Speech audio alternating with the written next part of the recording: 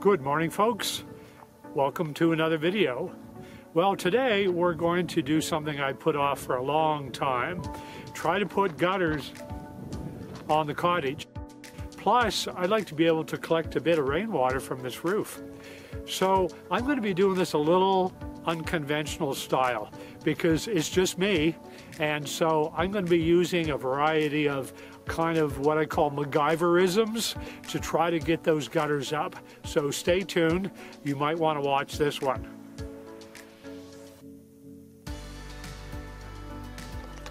So here are the tools we're going to use today.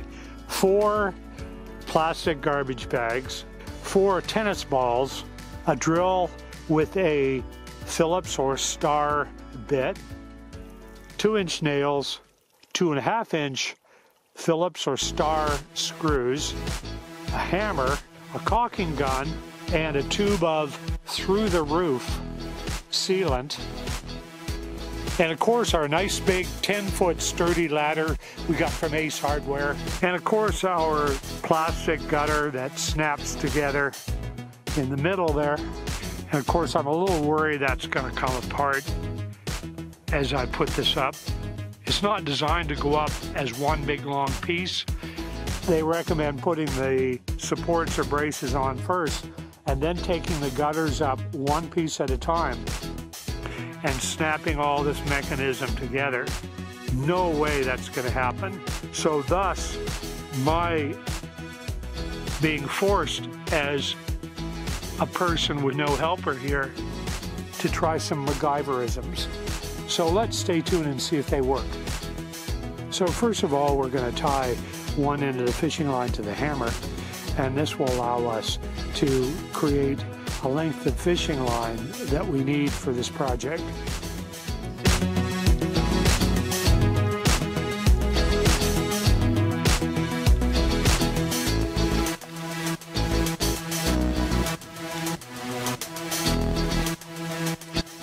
And we're going to take and get our tennis ball and then just drop our tennis ball right in the bag. There we go. Now we're going to take our fishing line, tie that around where we made the knot. Okay. Well, the goal here is to lob this tennis ball in a bag over the roof. So let's see if we can do this.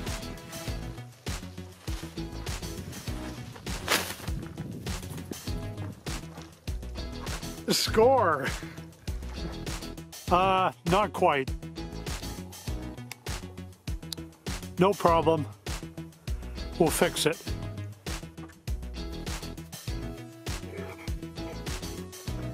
Not too big of a deal. I'll just tie another short length of fishing line onto that one. Okay, 1 down and 3 more to go. So now you can see I've lined up the cinder blocks in anticipation for all the fishing line, and then we'll go from there. So here we go with lobbing number 2. Not quite. Let's try it again.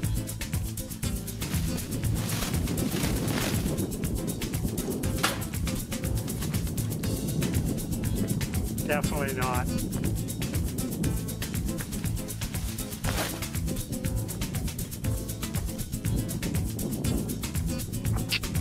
Jackpot. Beautiful. And the last one.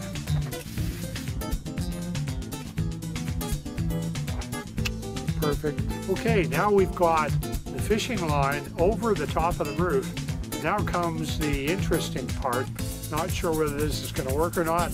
Never tried this, so let's see how it goes. Wish me luck.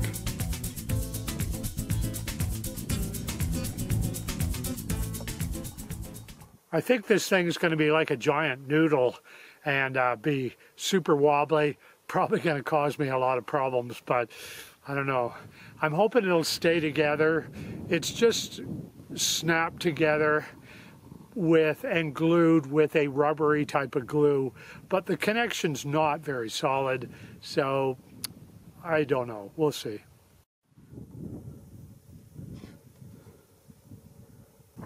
So now this is where it gets serious. I'm going to tie the fishing line onto the entire length of the gutter and see if I can tie that securely and get it ready to be hoisted up into the position where it's supposed to go.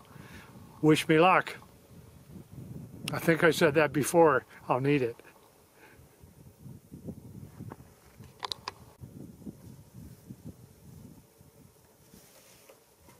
So as you can see, I've tied the whole bag, tennis ball and all, into place, and I hope that will hold okay.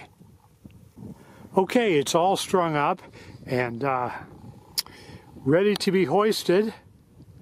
Got everything tied in 4 places. This should be interesting. So what we're going to do here is we're going to move each of these cinder blocks out bit by bit, a few inches at a time. And that will, on the other side, raise the gutter higher and higher. That's the goal anyway.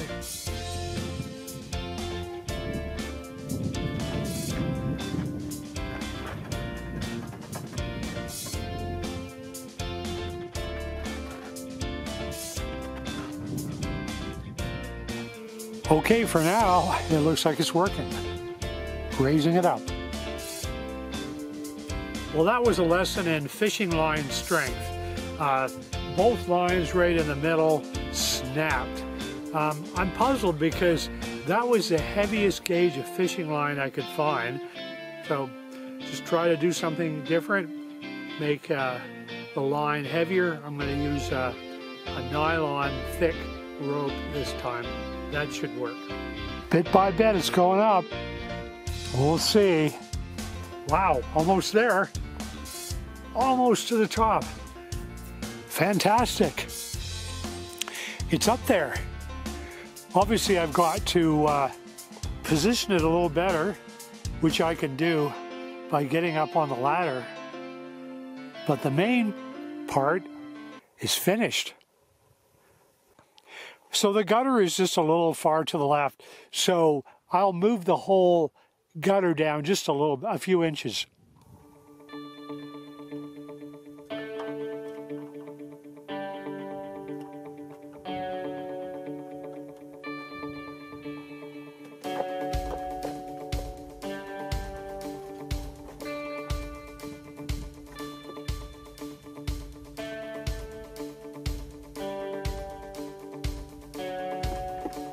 It won't move because there's too much tension on that fishing line that's holding it in place. So I'll go around the other side of the house and move the fishing line.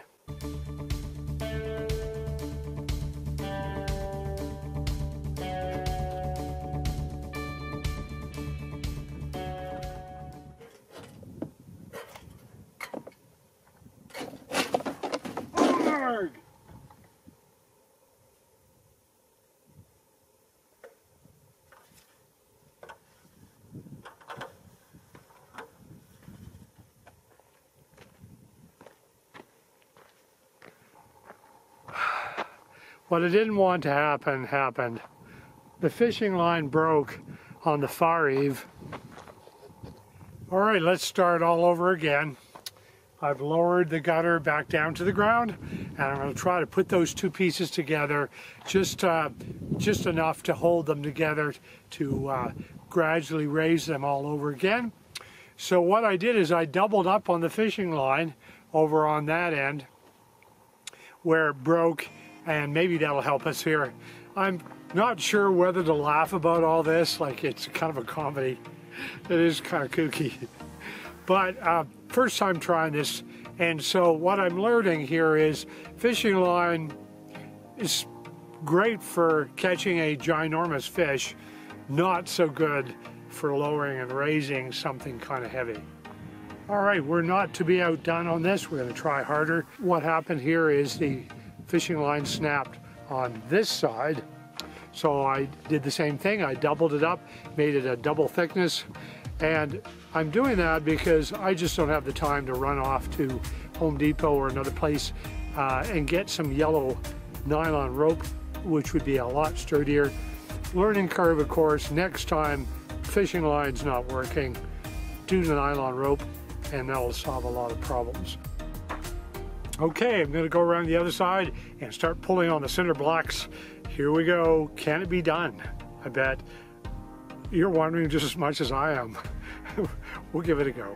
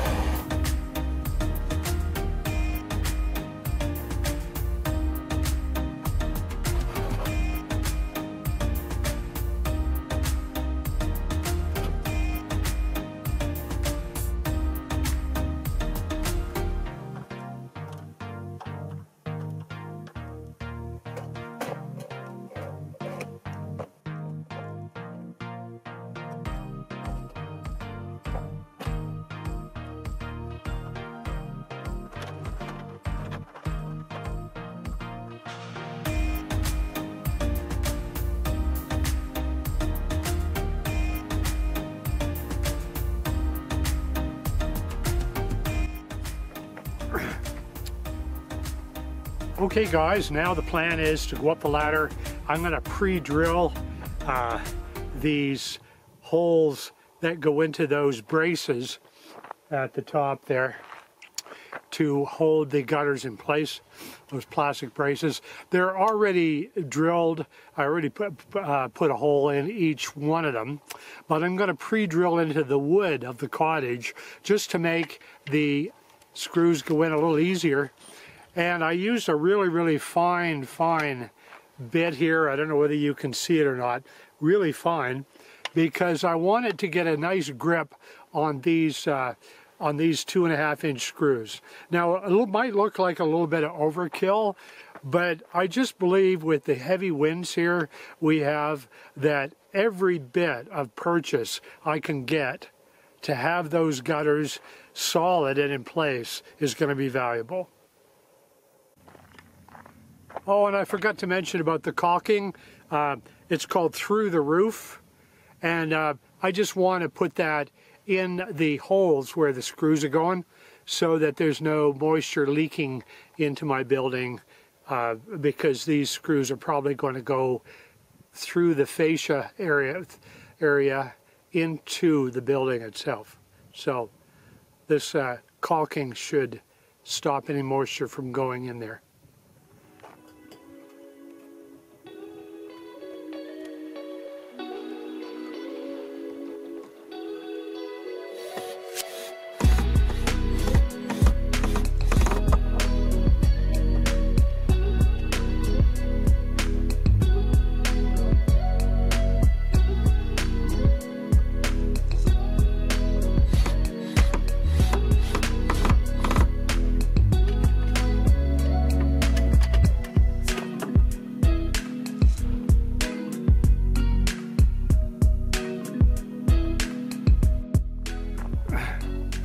So I'm going to admit that I tried to be economical and purchase a drill that's just mediocre at best. So what that means is I was not able to get the screws up in the supports for the gutters. So even with pre-drilling. So what I did was I got a really large bit, and yeah, it's almost the thickness of the screws themselves, but I didn't have any other choice.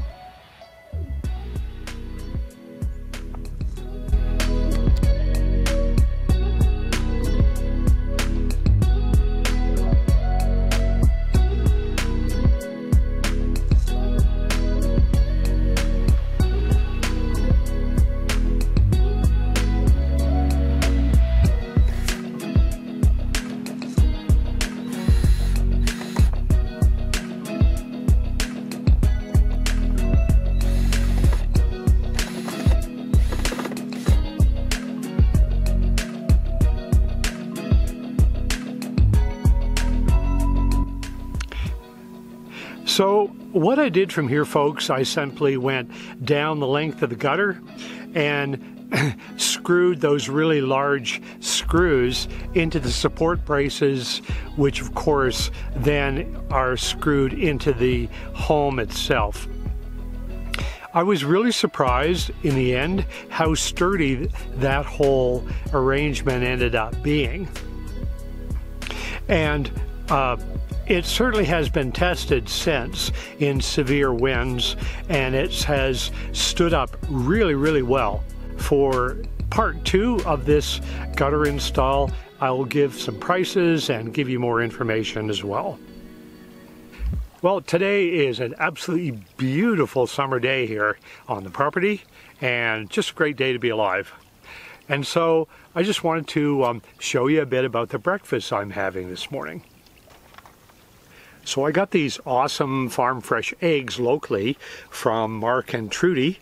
So Mark and Trudy, thanks as always. And I'm going to get ready to eat breakfast. So the reason I'm showing you my breakfast, if you notice the really cool frying pan I used, that came from a subscriber. His name is Don also. Thank you, Don. Love the frying pan. Boy, it's a heck of a lot better than the horrible beat up Teflon coated thing that I'm not using anymore. So thank you, Don.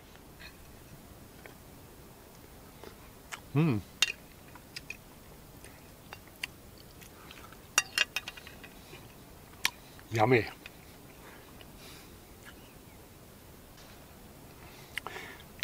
Wash it down with a bit of orange juice and one super breakfast on a beautiful day.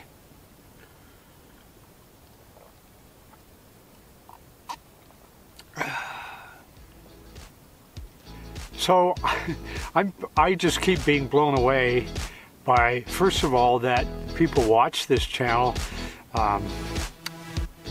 Yeah, I'm just stunned. There's over 4,000 subscribers now. What is that about? I don't get it, but it's really, really cool. I just so appreciate it. And speaking of subscribers, so as the Canadians say, check this out. Subscriber Tanya and her husband Ed from upstate New York said, "Don, we love your channel, but your tools suck." So guess what? They didn't just be negative and criticize my tools.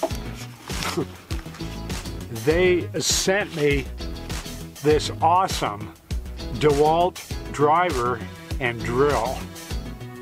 So needless to say, the old Craftsman drill I have, don't know when I'll be using that again. Thank you so much, Tanya and Ed.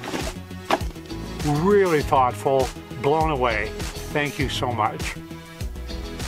So if you find these videos interesting, folks, click the little notification bell thing. That'll tell you when I've posted a new video.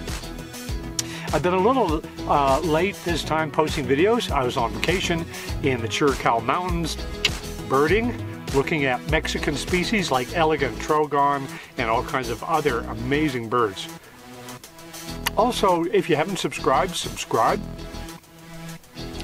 And I'm just dumbfounded how many people watch my videos, and I'm just really, really thankful. Thank you so much.